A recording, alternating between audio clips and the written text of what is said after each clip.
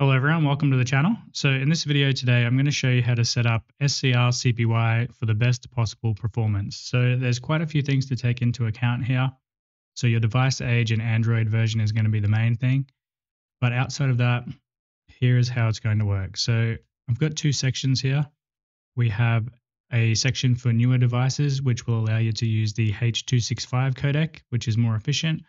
However, if you have an older device, you might need to use the H264. So you'll run the same commands with the exception of the codec. These are the commands here which we're going to be using. So this first one here is the max performance with some features. So it'll allow the screen off, disable screensaver, stay awake, etc. And the one below it here, this is just the plain performance mode without any of the features enabled. And again, we've got the same code here. This is just running the H264 codec. I'll show you how to set these up. So I'll just close the instance I'm running now, jump over to where I'm keeping my scrcpy.exe file. So this is the folder. So in order to use these commands here to run what we need, we're going to do this. So first right click, go to new, and then go to text document. We'll call this one scrcpy H264. And then we just need to change the extension from txt to bat. So swap that out to .bat, then press enter, accept the prompt, and now we have our batch file. So this is the shortcut we can use to run scrcpy with all of the same commands every single time. So now it's a batch file. We're just going to right click on it, go to edit. This will open the text tool. So we can come back over here and then enter our commands. So we're going to be doing H264. So we'll do the max performance first. So I'll just copy this. I'll leave this linked in the description.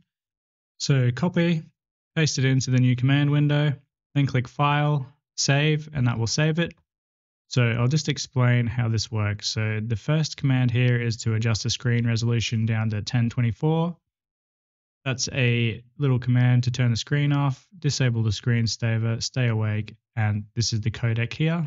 Then we have the video bitrate, which is 6 megabytes, and the audio bitrate at 128 with a max FPS of 30. So you can adjust this down further if you like.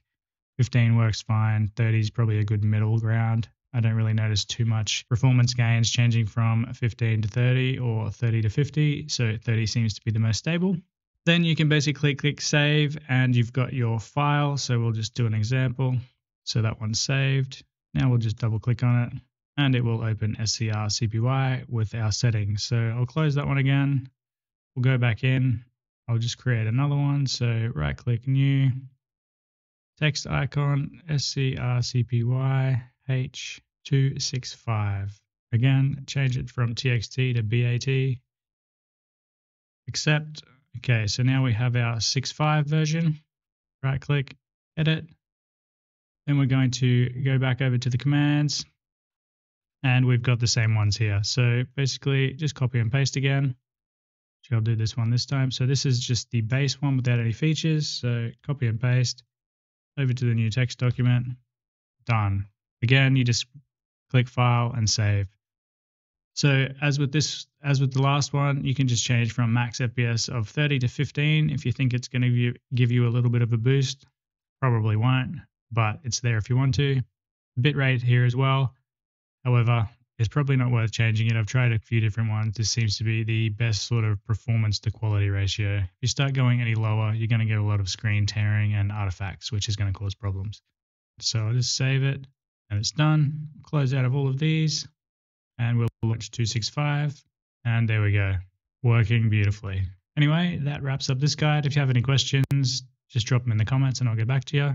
And you can find all of the commands linked in the description and in the article as well, so that'll make life easier for you. If you're looking for my Windows theme that I'm using, I'll leave that linked in the description as well. And as always, thanks for watching. Don't forget to like and subscribe, and I'll see you in another video. Cheers, everyone.